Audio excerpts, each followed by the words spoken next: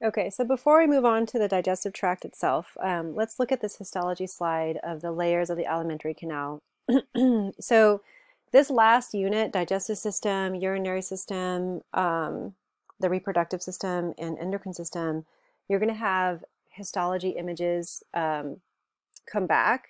There's going to be a lot of histology that you're going to be responsible for. And one of the slides is this. So you're going to want to be able to recognize the histology slide of small intestine as well as large intestine. And there's ways that you can tell the difference, but we're looking at small intestine right here because the diagram here is basically what this is of. So let me walk you through what you're responsible for. So you're going to want to be able to identify all 4 layers of the digestive tract. So mucosa, submucosa, muscularis externa, and serosa, as well as the subparts. So first, let's just start with the big 4, all right? So the first thing you want to look at is the mucosa. So the mucosa is predominantly epithelial cells, and epithelial cells are very close together, right? That's what we learned. The tissue is just very cell next to cell next to cell. When you have nuclei so close together, the nucleus is what really picks up the stain, and so you're going to have a very darker staining layer. So epithelial cells will always be very dark. And as you know, they're always on the surface. So you see how we have a lot of this dark purple? That's basically the nuclei of our epithelium. And we are going to have this dark coloration end about here, right, where my cursor is. And you can see that line, right? The dark purple ends at a very clear level. And so that's the end of our epithelium and lamina propria. So lamina propria, that connective tissue, is very thin. And it's actually too zoomed out, this picture, to really take a look at it. And then we're going to reach the submucosa. There's a big transition between mucosa, that's purple here, or darker, submucosa, which is going to be predominantly connective tissue, which is the cells are there, but they're far apart. There's going to be a lot of fibers. Those don't stain very darkly. So look at this big transition, right? We have dark, and then we have this pink. So this area where my cursor is here, this is the submucosa, okay? Now, remember there was that line I told you about, that small muscle layer, the muscularis mucosa here, right? And that's actually technically part of the mucosa, but that is smooth muscle. And if you take a look at here, this is also smooth muscle, right? This is a band, this is your muscularis externa. So at this point in the semester, you should know that smooth muscle looks like this. This is typical smooth muscle tissue. And you can see this kind of thing happening here, right? The muscularis mucosa, you can see this line all the way up, right? Sort of just hugging the bottom of our mucosa layer. And so that light pink is going to be that band of smooth muscle. So you want to recognize that muscularis mucosa, okay? Inside the submucosa, there's nothing to recognize, just recognize the layer that is the submucosa. Then you want to recognize the muscularis externa. So the muscularis externa, you should be able to tell the 2 layers here, right? You can see the pattern of the cells and are different than the pattern of the cells here, right? So you have this inner circular muscle, and then you have an outer longitudinal muscle. So remember, there's a saying, your inner circle of friends, right? So just that's the same thing here. The circular layer is inner. It's the inner circular, outer longitudinal. Okay. So, but you should be able to sort of see there's a very different kind of patterning that goes on between the circular layer and the longitudinal layer. And then the last layer is serosa. So remember, serosa is just one simple squamous cell layer. So it's very thin and invisible, basically at this level that you're looking at here. So you would just simply point to the outside and say that's the serosa. Or if there's like an arrow coming to the outside, right, that's the serosa. Okay, so that's the layers. And then the other thing is, how do you know this is small intestine?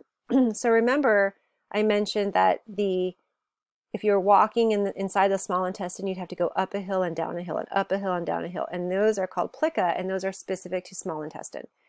So let's find the plica in the histology slide. So looking at this, right, this entire up and down, that's a plica, all right? So this entire up and down, that's a plica. So look at the plica here. It's the entire, I like to call it a hill. So it's kind of like this entire hill of your small intestine.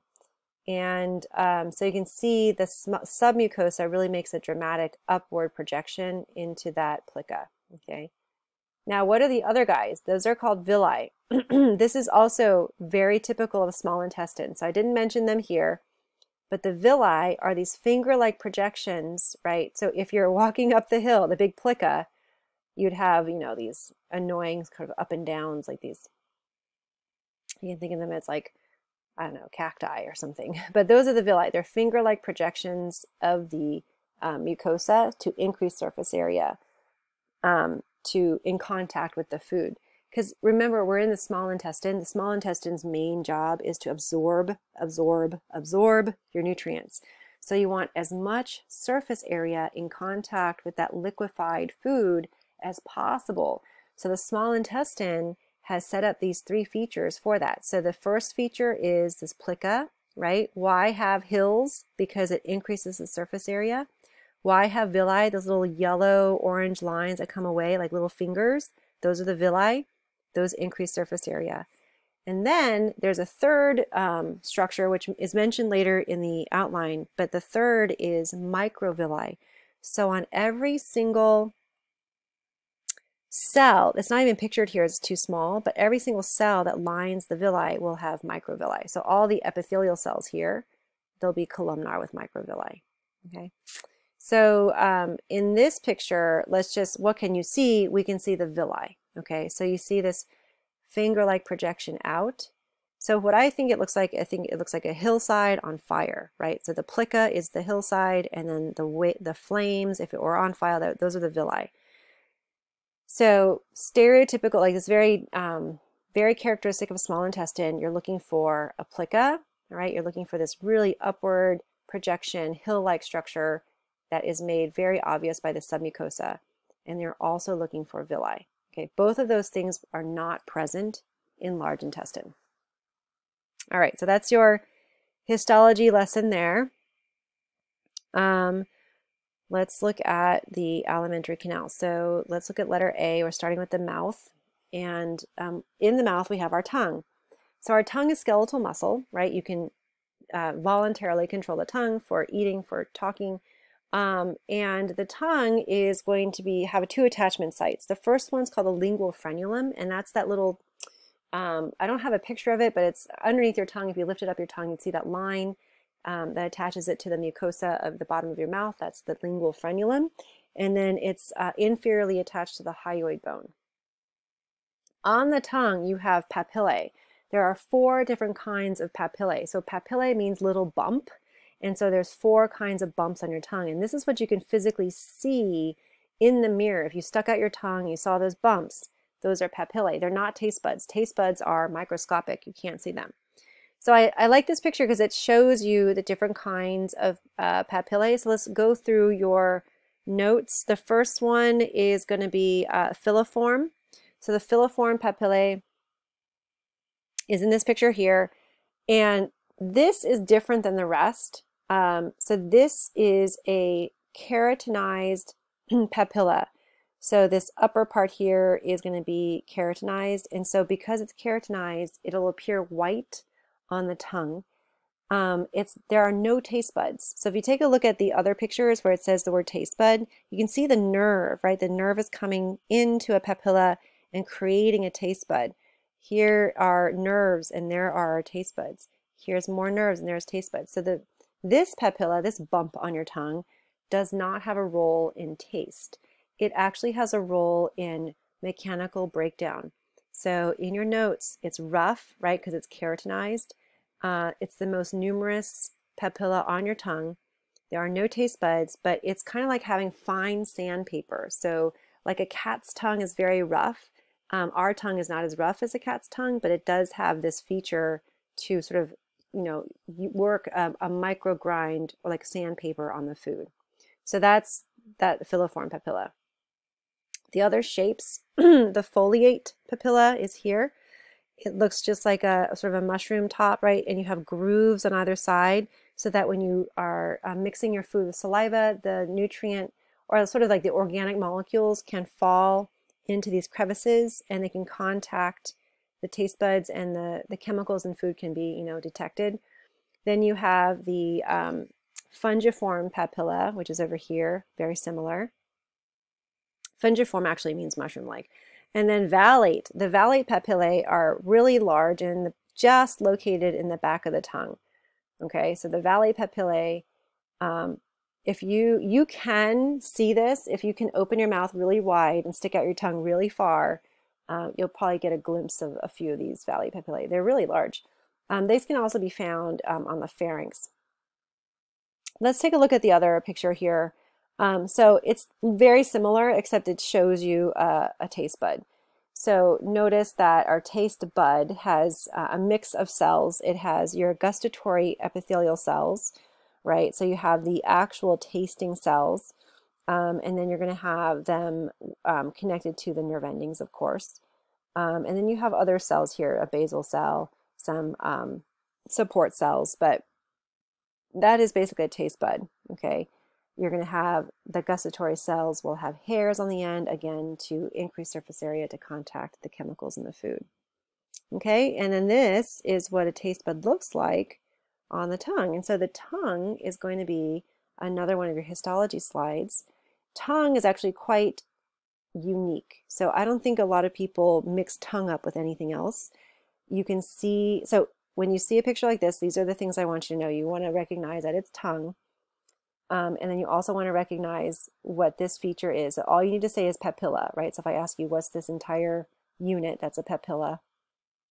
If I bracket this structure, for example, and then you can see the taste buds, right? The taste buds are these light staining areas because it's, you know, we have some neurons there, but those are taste buds, okay? And then the epithelium of the tongue, right? So what's this pink, bright fuchsia upper layer of the tongue? It's going to be stratified squamous, okay? So stratified squamous epithelium, we have the papilla, and then we have our taste buds, and that's it, okay? So let's look at an actual tongue, right? So now you see a tongue up close. We can see that most of the tongue is coated in this white bumps, right? So those are our filiform papillae. They don't taste, right? And then we can see interspersed, we have these bigger, rounder, more red looking taste buds that are actually, sorry, they're not taste buds, papillae that have taste buds embedded in their walls. Okay, but it's kind of nice to see that if you do have a white coating on your tongue, right, it's not abnormal. You should have white on your tongue because it's the filiform papillae. All right, so a couple other things before I move on to the tooth. So remember you have lingual tonsils at the base of your tongue. Oh, let's talk about saliva. So while we talk about saliva, let's actually look at the slide for saliva. Here it is. So your salivary glands, why don't we just talk about that now, since the rest of this is all tied together. Your salivary glands, you're going to have 6 altogether, right? So you have 2 at the base of each ear, right? And that's going to be your parotid. I don't know what happened to these leader lines, sorry. The parotid salivary gland is this guy. It's the largest salivary gland you have. It secretes amylase. So you should know what amylase breaks down. Amylase is an enzyme that breaks down starches, okay? And then it also secretes a lot of water. And the reason why your saliva, this gland in particular, secretes a lot of water is to dilute the acids in your foods. So 25% of saliva is coming from this gland. So if you think about biting into a lemon or eating a very sour, like a Sour Patch Kid candy, sometimes you get a squeezing or an uncomfortable feeling sort of in this area, right, at the base of your ear or in this cheek area. And that's because when the tongue senses acid, there's a response to dilute the acid with water coming from the parotid gland. And there's smooth muscles in this gland to help push and squeeze out the saliva through a duct, right? So this is the parotid gland duct. into the mouth. Why did we evolve a need to dilute acids? It's because acids will erode the enamel on your teeth. So your dentist does not like any acidic foods, doesn't like you to drink any soda, right? Because the acid is going to erode the enamel. The enamel comes on when you're developing your teeth, and that's the enamel you have for life. So once you lose the enamel, you don't grow any enamel back. So that's why your dentists are so vehemently, pro enamel or anti-acid. And that's the thing with cavities too. So dentists, of course, don't like sugar, because when you eat sugar, the bacteria in your mouth ferment the sugar and as a byproduct makes acid. So when you eat sugar, the bacteria will kick out acid, and that acid will destroy the enamel. So that's basically the reason why sugar is bad, because the bacteria in your mouth will ferment it and make it acid. Anyways, so that is the parotid gland. Then you have two more glands. You're going to have the sublingual gland under the tongue, and then you're going to have a submandibular gland. It rests on the sort of right inside your mandible. That's why it's called submandibular. Okay, so if we look at the this number 2 where it says salivary glands, so you're going to want to know the position of the salivary glands and know where they are. And then under letter C, saliva, you want to know what's in saliva. So basically amylase, which is an enzyme that breaks down starch, lipases, which are enzymes that break down lipids, right? So fats. And then there's something called histatins. Histatins actually help wounds heal. So if you think about animals, when they are injured, they lick their wounds. Or if you get a paper cut, right, most of the time you'll put that finger with the paper cut in your mouth. So it's kind of this reaction that we have with small cuts and with bleeding, because it's been proven that histatins actually help wound healing. And then a lot of water, of course, enzymes, ions, buffers, metabolites. You can check your saliva for different things, right? They can do drug tests and look for antibodies in saliva. So there's a lot of interesting stuff in saliva, right? Okay, and then the mucin is the mucousy, kind of viscous or thick substance in saliva that makes it sort of lubricating your bolus. So when you're mixing the food with the saliva, right, the food becomes a little bit viscous and thick, and that's to help it becomes, a bolus to be swallowed. So a bolus is a round ball of food mixed with saliva. And so you would say that you swallow a bolus of food, or you could say the esophagus receives a bolus of food, okay? Or just a bolus, that's good enough too. All right, so moving on to the tooth. So I have to go back and take a look at teeth. So you're going to want to know this picture, the anatomy of a tooth. And the tooth has 3 major parts to it. The crown of the tooth is going to be anything above the gum line. All right, so the gum is called gingiva. And the neck of the tooth is what is at the gum line. And then the root of the tooth is embedded in the bone. So remember, the bone is either the mandible or the maxilla. So let's take a look at the crown. So you're going to have the enamel, right? So like I said, the enamel is laid down when you're forming the tooth, and that's the enamel you have for life. Once you lose it, it does not grow back. The enamel is not cellular. It's not vascularized, of course, and it is basically this hypoxyapatite crystal. So it's the same hardened crystal that you have in bone, which is maybe why people lump together your bones and your teeth. Calcium is good for both of them because calcium helps to form that crystal. But other than that, your bones and your teeth look nothing the same. And we just look at the way that they've sort of illustrated it in this diagram. So enamel is the hardest substance in the body. That's true if you've heard that. Unfortunately, when there's really big fires, the person will, all the organic matter will burn up. The bones might get burned up into ash, but the enamel or the teeth might remain. And a lot of times I'll look for teeth remains as identifying the victims.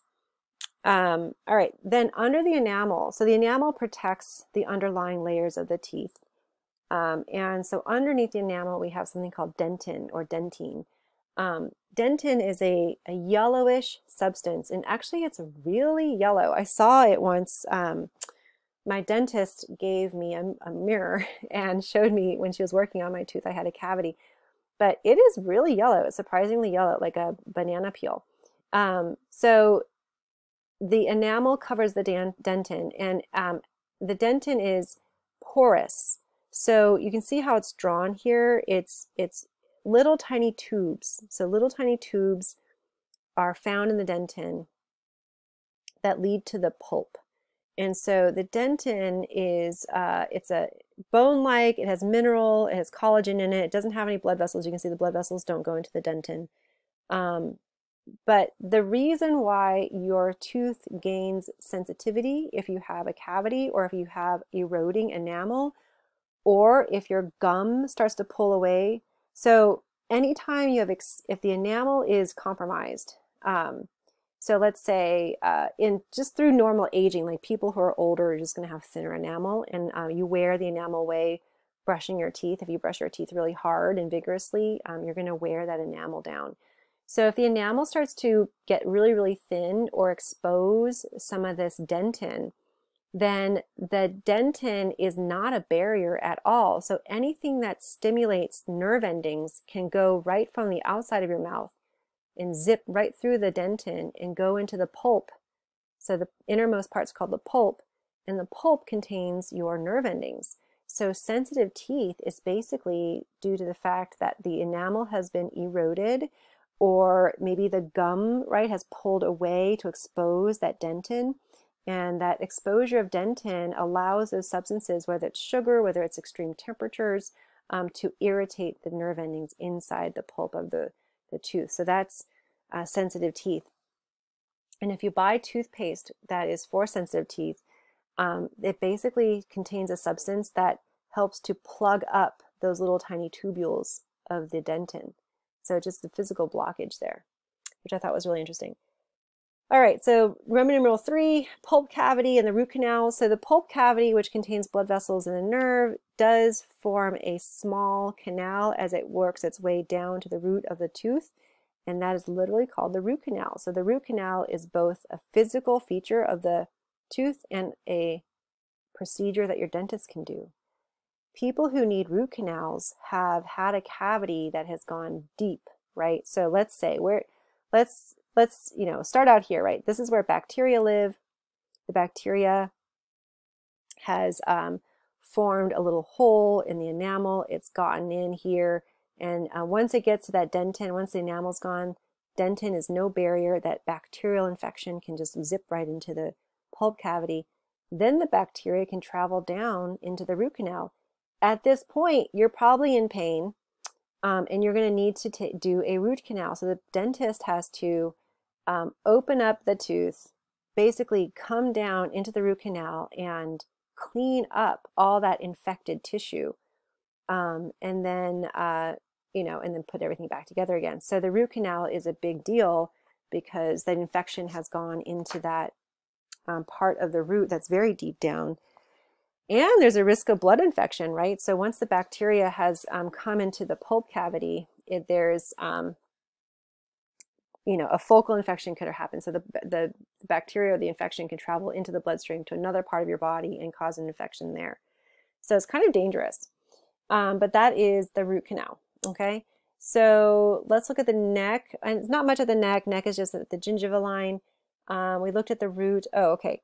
So we learned this back in the articulations chapter. So this layer called cement is going to tie the root of the tooth to the periodontal ligament. So this crisscrossing structure here is called the periodontal ligament. So remember, this ligament is what actually holds the tooth into the bone. So again, if you have infection that comes down between the tooth and the bone, you can erode that ligament and you can lose the teeth. So just a reminder that we have the cement on the tooth is directly connecting to the periodontal ligament. All right, so let's look at the teeth. So I'm not going to have you guys learn the different kinds of teeth that you have, but an appreciation for the different shapes of the tooth. So this part here is what you see on the outside. We can see that the teeth begin sharp and sort of like a knife blade. And then in the back of the mouth, we have flatter teeth, right, that are broader. So the anterior teeth we have are for ripping and tearing the food. And the back of our mouth is for grinding the food. So we have teeth. The anatomy of the tooth shows different functions. All right, this next picture here is of a 4-year-old skull. So it's a sad picture, but we do see really interesting teeth here, right? So we have our first, or his first set of teeth here, and then we have our second set that are set to erupt. Okay, so they don't actually start off, if you have a newborn baby, you don't have a fully formed molar here. They start off small and they gradually develop. So we call our first set of teeth deciduous teeth because just like deciduous trees, they're going to lose their leaves.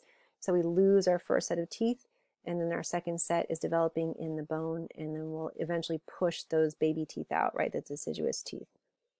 Then the permanent teeth are what we have now, the adult teeth. All right, so looking at number 4, the oral cavity structures, there's nothing really new here. We went over the different parts of the pharynx, the epiglottis. Labia is the only new word here. Labia is the word for lips.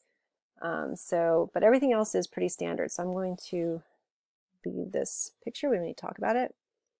And then let's talk about swallowing. So when we swallow, the food, remember there's this common passage, our pharynx, which connects to our nose. And then down here we have 2 different pathways. We have an anterior pathway. This is our trachea. The posterior pathway is going to be our esophagus. So I mentioned this before the lecture too, but let's look at right here because this should be familiar, right? So when you swallow, the epiglottis is going to move down. It's going to cover the opening to our trachea or cover the glottis, right? So that's going to be listed as number 1. The larynx moves up. So the reflex action here is that the Adam's apple, you can see this on people when they swallow, and the Adam's apple will go up and down. And this is because muscles will, pull on the larynx and pull on the hyoid bone to move the entire larynx up. This upward motion is going to push the epiglottis down, and so it closes off the glottis. So the food has no choice but to go down the posterior passage, the esophagus. Now let's look at what's going on up here. As this person is swallowing, there is a movement of the tongue that comes up, right? And then this feature here, this is our soft palate. The soft palate's going to get pushed by the tongue and completely block the passageway into the nasal cavity. So we're trapping the food to go down the esophagus, and we're not allowing the food to come up into the nasal cavity, right? Because our soft palate is closing off our nasal cavity. Now, this reflex action, we've all maybe in our lives have either coughed or sneezed or maybe laughed when we're trying to swallow, and then the food will move, up into the nasal cavity, or you can like disrupt, the reflex action, and you might inhale some food, which is terrible. But either way, this reflex action, it can be interrupted when you're when something like laughing or sneezing happens while you're trying to swallow. All right, so moving into the esophagus. So the esophagus is another histology slide that you want to be able to look at and recognize. So it is a collapsed lumen. The esophagus has, it's basically collapsed most times, right? It only opens up when you're swallowing. So the lumen will always look uniquely collapsed. The lining of the esophagus is going to be stratified squamous because this is responsible for receiving the bolus, and the bolus is going to scrape the edges of the esophagus as it goes down. And then after that, after you mucosa layers, notice how it's dark mucosa. Submucosa becomes light gray in this instance. It's very light. So it goes from dark to light, mucosa, submucosa. Muscularis externa should be pretty obvious. Smooth muscle is always going to be this pink color. And then you're going to see the 4th layer called adventitia. So this is unique just to the esophagus because the esophagus is not, right, look at it, it's not inside our abdominal pelvic cavity. It's actually within the thoracic cavity. So since it's not inside here, it's not going to be covered with serosa. It's going to be covered with something called adventitia, which is a tougher kind of connective tissue. Okay, so that's the only trick here, is that the last layer of the esophagus is adventitia. All right, so let's look at the entrance into the stomach. When the, oh, actually maybe let's stay on here. So let's look at the position here. So the number 3 under esophagus, you have an upper esophageal sphincter and a lower esophageal sphincter. These are not well-defined muscles, but up here by the pharynx, actually let me move to the first picture. So I'm showing you this larger picture because it's easier to see. So in this region, right when you swallow the food, there's going to be this lower pharyngeal constrictor muscle, which is going to help squeeze and propel the food into the esophagus. And that really acts as like our upper esophageal sphincter. So it's going to help to push that bolus into the esophagus. The lower esophageal sphincter, there's another circular muscle here, or a thickened portion of the wall of the esophagus, what we call the lower esophageal sphincter, otherwise known as the cardiac sphincter. And the reason why it's called cardiac sphincter is because this very first little area, just 3 centimeters away from the esophagus, this region is called the cardiac region of the stomach. So the sphincter is called the cardiac sphincter. And this is the lower esophageal sphincter. So once the bolus of food enters the stomach, this sphincter closes, right? It only opens to allow another bolus of food to come into the stomach. But this should be closed because as the stomach begins to digest the food, the stomach will produce a lot of acids, and the acids will, if it does come up through that sphincter, will burn the sides of your esophagus, because the esophagus is not lined with very thick mucus like the stomach is, and the esophagus will, the lining will get hurt by the acids, whereas the stomach protects itself with acid. So this is heartburn, you guys. So when you do have acid, right, acid reflux, acid from the stomach come up through the esophageal sphincter here. So again, this sphincter can be relaxed if you're having heartburn, and the acids splash the wall of your esophagus. That hurts, and that's heartburn. And notice why they call it heartburn, because notice where it is, right? We're in this general area. This is also the area where we have our heart. So it's not the heart that's in pain. It's actually this junction between the stomach and the esophagus is getting acid splashed onto it, so it hurts. So that's a heartburn or acid reflux. All right, so let's, I'm going to pause it here and we'll talk about the stomach in then part 3.